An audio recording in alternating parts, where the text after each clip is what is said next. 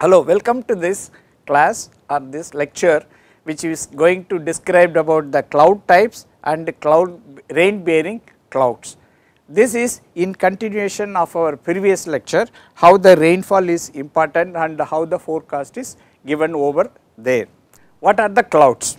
Clouds are nothing but large collection of tiny droplets of water that are small and light. These billions of droplets come together to form a visible clouds. That is what you are able to see it on the horizon. Now, when you say rainfall, rainfall may be a showers begin as well as end suddenly. It is a short lived from the cumulus clouds. What is a rain? Rain is nothing but a steadier one and falls from the stratiform clouds. Then what is a drizzle? Drizzle is nothing but a uniform precipitation and having very small water droplets. Then other activities are convection clouds, orographic clouds, frontal rainfall as well as monsoon rainfall. These are all the things which happens depending upon the cloud formations. Now, let us see what are the different type of clouds which we will be able to see it on the horizon.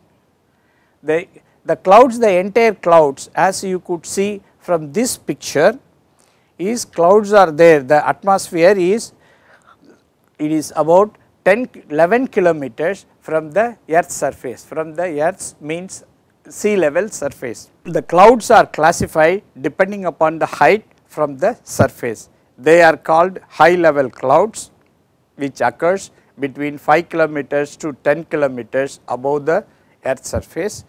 Medium level clouds, it is 2 to 7 kilometers height. Low level clouds, this is 0 to 2 kilometer in height. And there are clouds which can extend 0 to 13 kilometers in a vertical mode.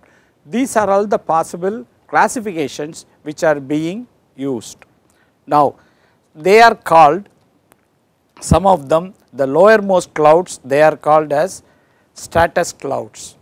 These stratus clouds are nothing but a flat bottom clouds, whereas the cumulus clouds are those clouds which you have the buff up on the surface. Then whereas the cirrus clouds are some of the fragmented portion of the clouds. That is what we call it as cirrus clouds, cumulus clouds and the stratus clouds depending upon the appearance on the horizon.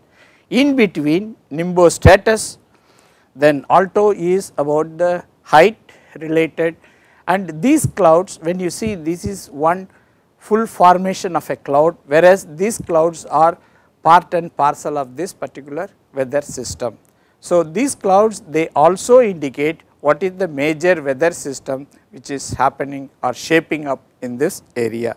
Now, let us see one by one different clouds. This cloud, what you are able to see is cirrocumulus clouds. It shows large characteristics of ice crystals present in them, but the probability of a rainfall is no precipitation from these type of clouds. If you see it on your horizon, for your experience, you can see it and then record it.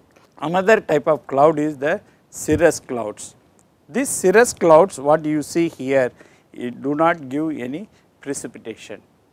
Now, the next one, this is the cumulonimbus clouds. If you observe a cloud like this, then there is a probability of a shower or a snow is assured, right.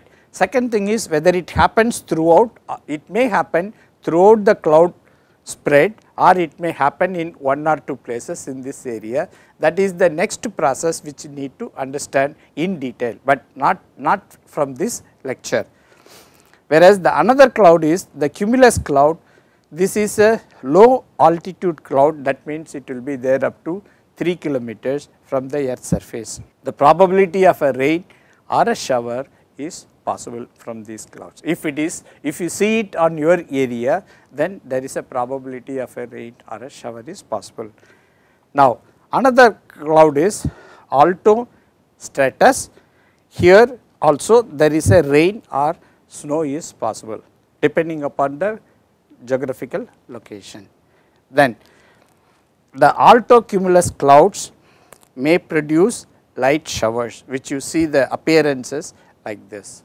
So, this slide shows about the different clouds which you can observe it on the horizon, and you can infer whether there is a probability of a rainfall or no probability of a rainfall could be assessed by yourself. What we have seen in the previous slides are how the clouds look like and where they are, whether they are in the lowermost portion or middle portion or in the upper portion of the troposphere, and what is the probability if I see a cloud like cumulonimbus cloud, a cloud like this over my place, what is the probability of precipitation. So, here the precipitation is very high. So, this is how you can assess yourself whether there is going to be rain tomorrow or today in some part of the areas, and whether to start a pump or not. This type of decisions can be made by yourself by observing the clouds every day before you initiate your agriculture activities. That is the one, that is why this type of information was briefed before you.